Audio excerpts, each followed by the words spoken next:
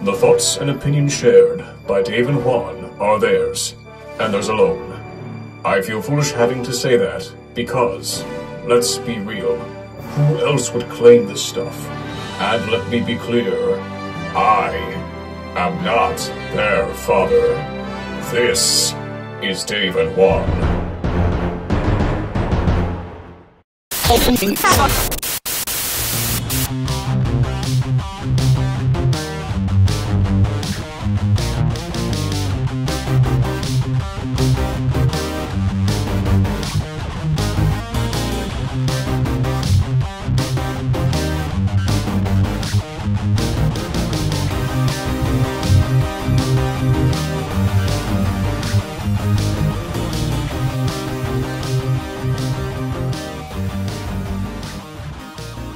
Here we go. All right. One more time. Welcome. Junior year, third episode. That's a way to think of it. Yeah. You know, they say junior year is the hard year, so let's see how this works out. My senior year in college lasted about 4 years. So that's a lesson for the children. That's I've got two in college. We didn't say who we are. By the way, I'm Dave. And I'm Juan. And this is Dave and Juan. More time. And the professionalism is coming back. It's tight, dude. I've got two in college right now, and I'm hoping that 4 year used to be 4 years, right? College, you know, if you didn't flunk out or any because I know what it costs now. I'm like, hey guys, cut me a break. Mine is actually I have one in college. And he is at the beach for spring break at, a super spreader event in Florida. Rough living. Rough living. I have my oldest, talked to him last week and I forget how it came about. And on Tuesdays and Thursdays, he's going with a couple of girls and a guy or two to a Zumba class. I didn't know that was still a thing. If it is a thing, I keep thinking Zumba. I'm maybe thinking the wrong thing. Zumba but Zumba, I think, is like aerobics style exercise, but with dance. And that's be funny to watch. So anyway, he was a little. He's kidding about it, saying it's kind of embarrassing. I'm like, dude, if you'd have seen what we did to hang out with girls in college, Zumba is an upgrade, son. I'd have been all over the class. Let me know if we need to get some Zumba pants. I mean, hey. So I think a lot of what we wore back in the day were pretty close to Zumba. Yeah. You ever had those zebra? Did you have zebra pants? No, man. No. Don't talk like. I've seen some of the things you wore. I mean, I never had parachute pants or anything like that. I don't think I had my dad's overcoat, this big long black jacket that I used to wear, which is I guess like you could hit a machine gun under it. I remember that look. I don't think I had technically parachute. Because it wasn't parachute material, but they were we all wore some baggy thing, had a lot of pockets on it. I remember that. A lot of pockets, the Z Cavaricis. I had pink tennis shoes I know you had for a lot long of time, stuff. which I still have. Yeah, you were, that was your, you that were was a bit my lane, man. Yeah, it was your, yeah, I don't know what my lane was. My lane was, I'm just trying everything. I also had a members only jacket back when I was, when there were very few members in the club. Man, I think I don't know if it was a gift or if I bought my own dude. I'd wear the thing in July in Louisiana. I mean, when I got my members only jacket, it didn't matter what other clothes I had. It was going to have a members only jacket. It was, those things were tight. I know the people now are thinking back, but we love those. We love members only. Man, members only has come back and gone and come back again. I still have a couple in the closet. Just you don't throw that away. I'm sorry. I have a box in the attic labeled Juan's Fashion Retro. It's got the old shoes and a couple of pairs of acid wash jeans.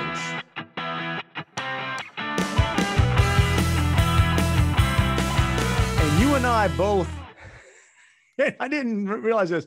We both have an artifact from our old stomping ground, man.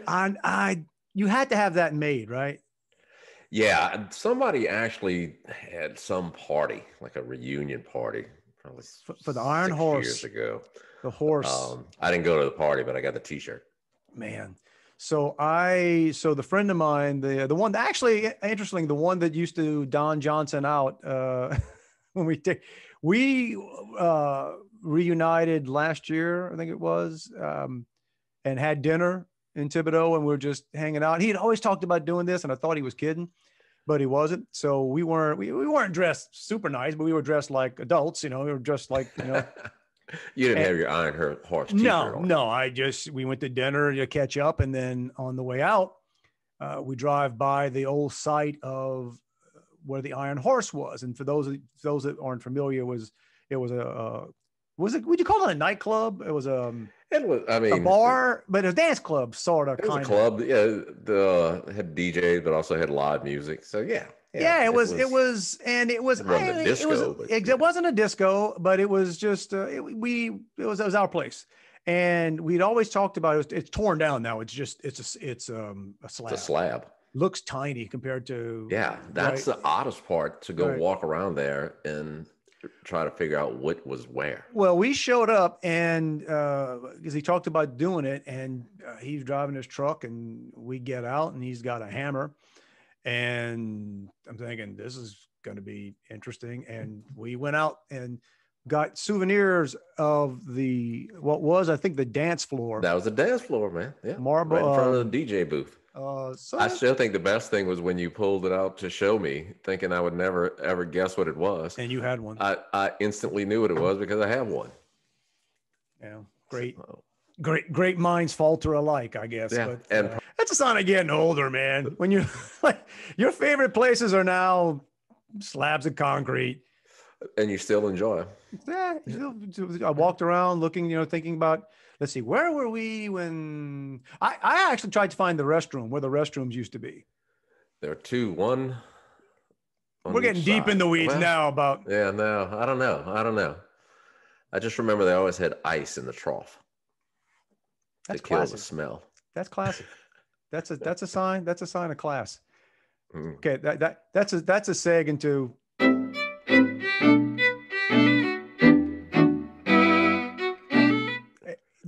Now we talk about joys about getting older. I'm always amazed at certain things, memories that I remember from 50 years ago. Like, you forget entire years of your life. You forget long, but there are certain instances, incidents that from, kindergarten that you can just remember, not whole days, but you remember. Mm-hmm. And one was this, really bringing up the urinal. So first day of I guess it's kindergarten, and you go and to see the school hasn't started yet. You go to, meet the teacher and learn the grounds. And I'm with my mom. Right? My mom's bringing me around. So we're learning this, learning that. And then outside of the cafeteria, there's a big fountain with water, just really pretty fountain. This is where everybody washes their hands and walking around. Then we walk into the men's room, and I didn't know it at the time. Apparently my mom was not very familiar with what's going on in the men's room, which is it's a good sign. But so in the men's room or the boys' room at the elementary school, there was this long urinal. It's a trough. It's a long trough with water running. Mm-hmm. I'm 5, man. Walk in, look around. This is going to be the bathroom. Okay, good.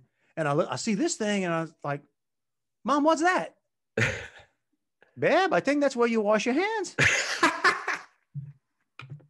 So thankfully, I didn't need to wash my hands at that moment. But when school started, first time I walked into that bathroom, I was mortified. wanting to correct these idiots. What are you guys doing peeing where we're supposed to wash our hands?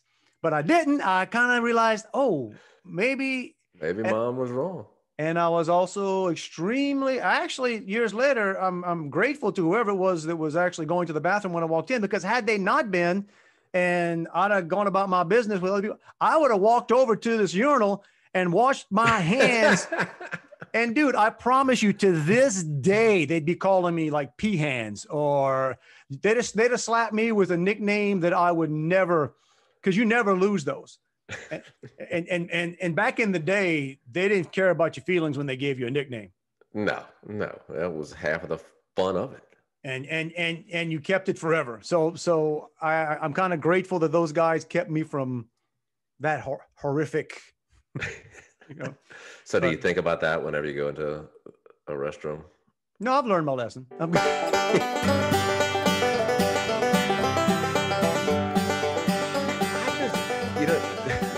Funny stuff. And I always think about discipline, basically, how my parents disciplined me versus how I discipline my kids. That you'll hear stories that say, that sense, your sense of smell is really the greatest scent of, or the source of a reminder. Memories. It's for me though, it's like, it's sound.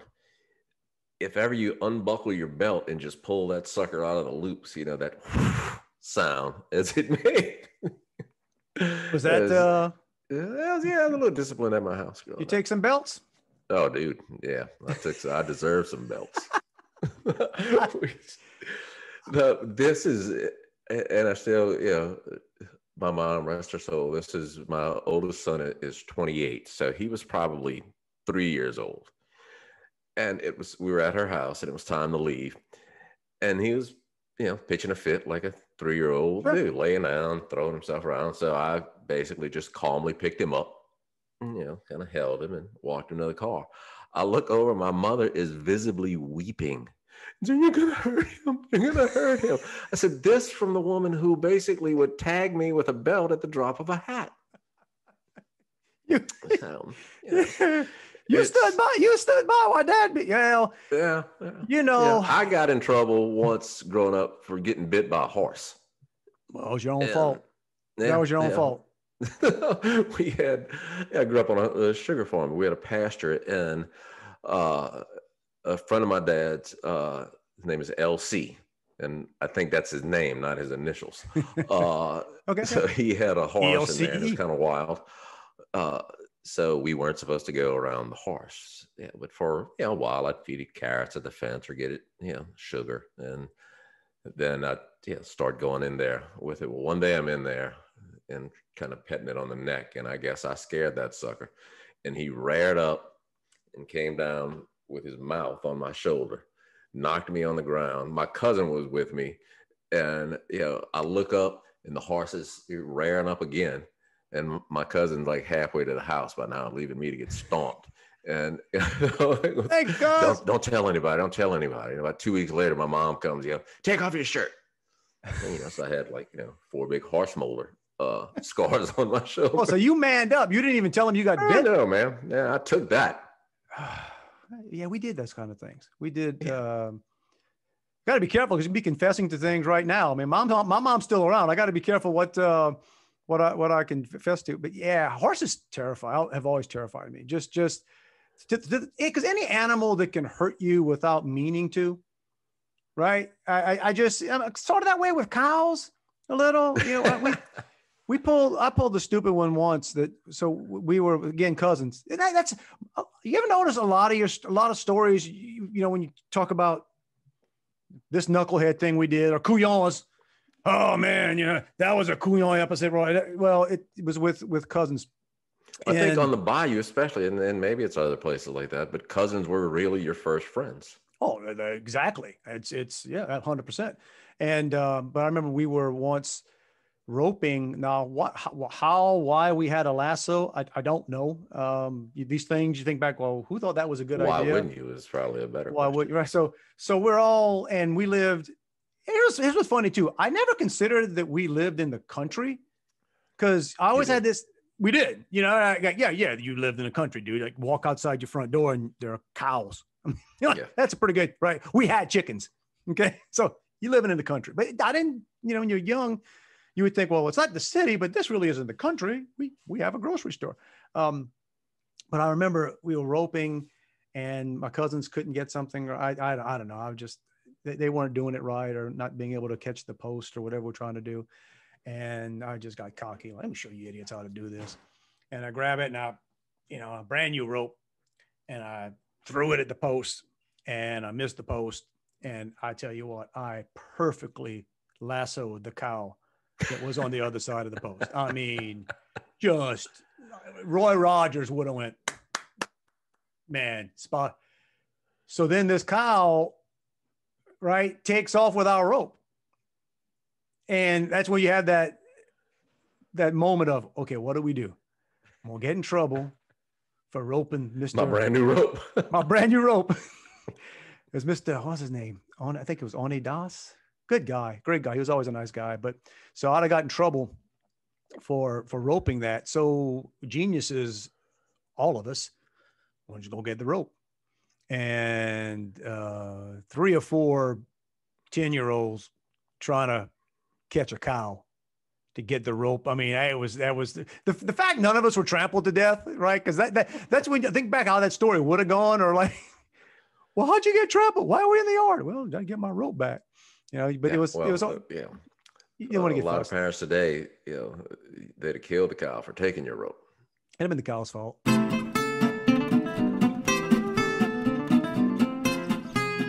That's one of those things, those memories, those weird memories you get when you were a kid.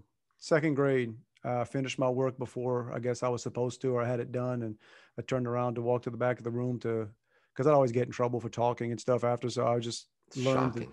Yeah, no, but in 2nd grade, I remember this like it was yesterday, and I get up to walk to the back of the room while everybody else is still doing the work, and my teacher was picking her nose. And that image has stayed with me for,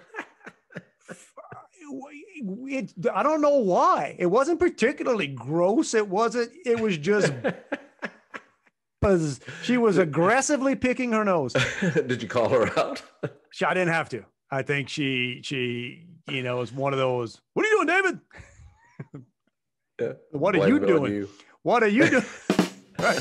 This image will stay with me literally for the rest of my life.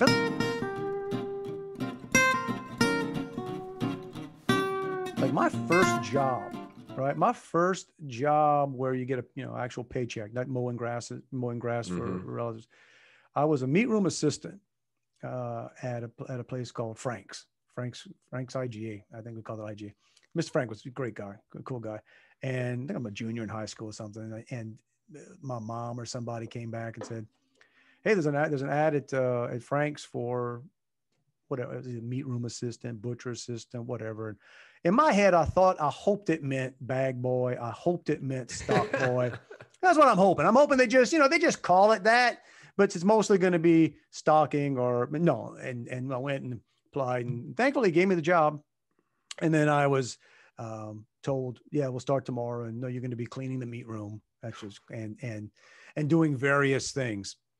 And I was okay with burgers and stuff like that. But for some reason, I always had this thing about chicken. I don't like handling chicken. I just don't like, just a big old raw chicken I don't want to be. So I'm just thinking to myself, okay, as long as I don't have to deal with that, this ought to be, I'm my hand, I swear this, and before I go in, okay, I can do the burgers. I can do that. Just please, man, I just don't want to have to deal with chickens.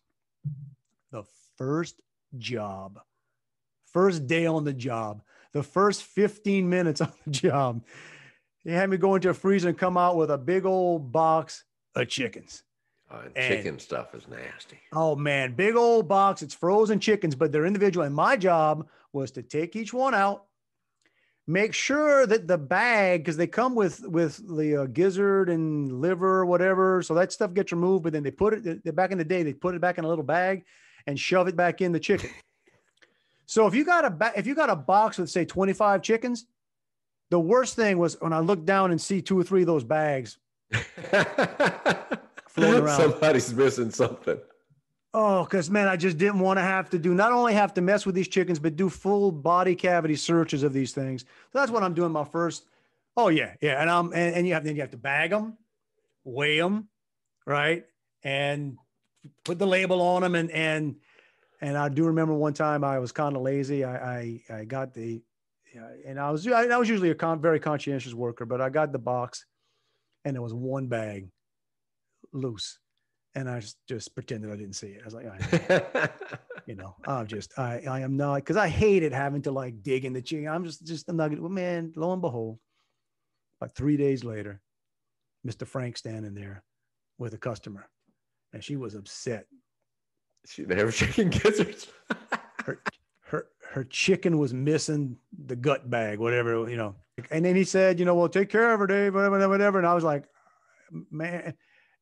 And I went, I can't believe it. I went and grabbed another box, and there were like two or three bags. And I just bagged them and gave them to her. So some fresh guts. I gave her 3 new. You'd have thought I'd given her a $5 bill. She was so, oh, thank you. And part of me's thinking, did you stop cooking the chicken you were cooking to come to the store to say what happened to my bag of guts? But and it's like, but I tell you what, I never did that. Body cavities search the rest of them. Well, because they've got like this gel to it. Looking back now, cleaning the meat saw was worse than that. And then on a couple of days a week, they would cut liver. Right. I got news for you. You open up a meat saw, inside of it, after they've been cutting the liver, it's meat jello is basically what it is. It's a jello. That's what I called it. I called it meat jello. I had meat jello days. In fact, my fantasy football team for the last 20 years has been called Meat Jello. That's the name of my fantasy football team. Those things stay with you. That, and I remember there was a big bottle of pickled pig's lips on the counter. Huge bottle of pickled pig's lips, and pig's lips are huge. You would not look. You look at a pig, you think, oh, pig's lips are massive. And that was the one thing I said, that two things. If ever someone, and thankfully the whole time I worked there, nobody walked up to the counter while I was there and wanted to buy, because you literally sold them individually. If somebody wanted to buy pickled pig's lips, you had to open the jar, and I guess they would tell you which ones they wanted. Like a lobster. I was just like, man, I said, I'm not doing that. And I made the comment, and I wasn't even kidding. I said, if anybody ever knocks that jar onto the floor, I'm out of here. I quit. You don't even have to, don't even pay me severance. I'm going. I'm not doing that. But meat floating in a jar is just not appetizing. What about yourself? Any bad jobs? Nah. In high school, my dad, like I said, was a sugar farmer. So basically, I had to go work out in the field, and he was that type where he wanted to make sure that it didn't feel like I was getting any favorable treatment because I was his son. So I got the unfavorable treatment. But there are no labor laws. There are no labor laws about what you talk to anybody who used to work for their parents, and they say that's one of the rough things about working for your parents is there are labor laws to protect actual employees. Not you, brother. No, you take your $2 an hour and you be glad about it.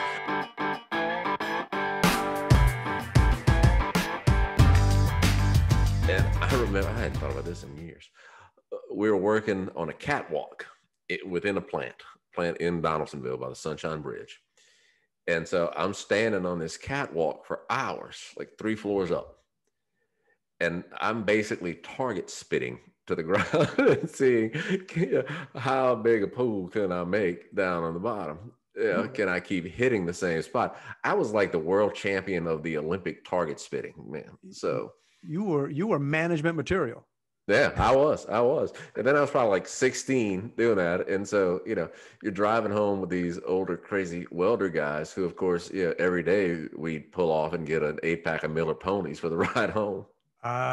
Different times. I remember riding in the back of a truck with friends for Biddy basketball. That's what we had. Biddy. It was other parts of the country called their basketball different. I was Biddy basketball, 8-year-old, 9-year-old, all-star team. I remember this all-star team. We had a tournament somewhere, and this friend, his dad, the truck. So the mom and the dad in the front of the truck, and then they had to cover one of these campers. But the back of that truck was just it was just metal. It was covered. It wasn't air conditioned. It was just, right? you were in a hot box. Ain't no seatbelts. It wasn't hot. It was a nice day, whatever. But we no seatbelts, just hanging out back there. I think they might have thrown a blanket down there.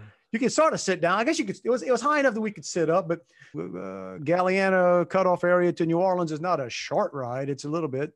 Did that, played a tournament. I remember on the way back, he pulls into a store, and they got us some snacks, which was great. But he got himself one of those big old a 40 ounce. Yeah, he got himself a 40, and that wasn't to bring home, right? So there's like a window, a sliding window between the truck and us in the back, and he's going down there and just enjoying life as he would, drinking a 40 with 2 kids back there, and we got no problem. Young parents, not an example to follow. And then here's what I vividly remember: my friend says, "Dad, when you're done, do that thing." You know what that thing was? He hit a sign with it. So here we are. We worry about parenting and chauffeuring this and watching. Man, I'm coming back from a basketball tournament in the back of a truck with a guy who just killed a 40. And probably nailed it, man. Oh, he did, man. It was definite thud, shatter.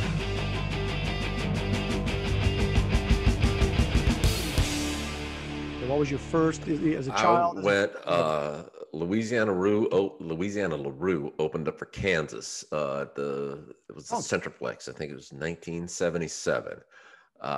For a total of $20, I bought my ticket and a Kansas T-shirt and a LaRue T-shirt. For $20? $20, man. Good stuff. Can't, man. I think the ticket was like $7.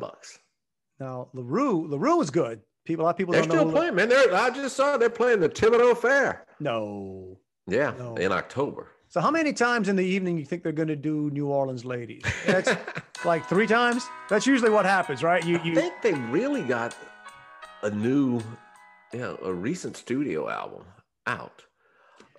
It's not keep all working the it, man. Hey, players, but some of them. God love them. LaRue in Kansas.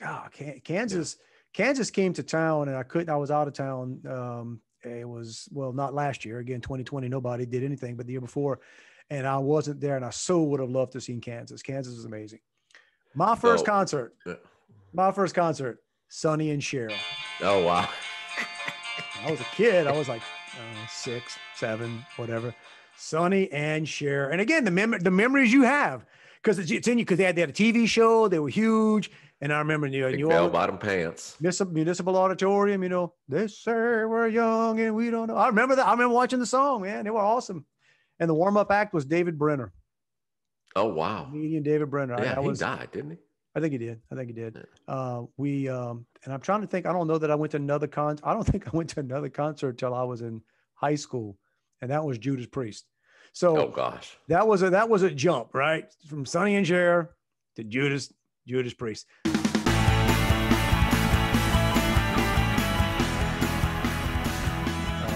But we didn't have dances, right? We really didn't. We had a prom. And the reason we didn't have dances was because nobody would stay for the dance. The majority of people were probably drinking in the parking lot or behind it became an issue. Like they just said, we can't have dances around here, because of the trouble. And then the same with our proms. People showed up at the prom and took their pictures and typically blew out of there 10, 15 minutes, maybe half an hour later, heading to Grand Isle, heading to, and thinking back that now, I'd be like, with my kids, I'd be, no, you out of your mind? No. At my kids' school, you're locked in at the dance. Well, they started that. There. You've got to be there by a certain time, and you can't leave until it's over. My school didn't have dances. For some very regrettable reasons, which I won't go into here, because it's some of the things that I'm probably most embarrassed about where I went to high school. But we organized our own dances. We had Footloose. We raised money. I told people that at my high school, you couldn't hold your date's dance or hand when you were walking into the dance because she was holding the other side of the ice chest. So we rented places. Typically, the kids who had graduated the year before were the chaperones. Sure. Adults. Yeah. So at my school, if you got caught with a beer at prom, They didn't throw you out. Heck, they didn't even take the beer away. Just asked you to share. Hey, finish that. Yeah, Would you just, and that might be an overstatement for anybody who chaperoned our. All right.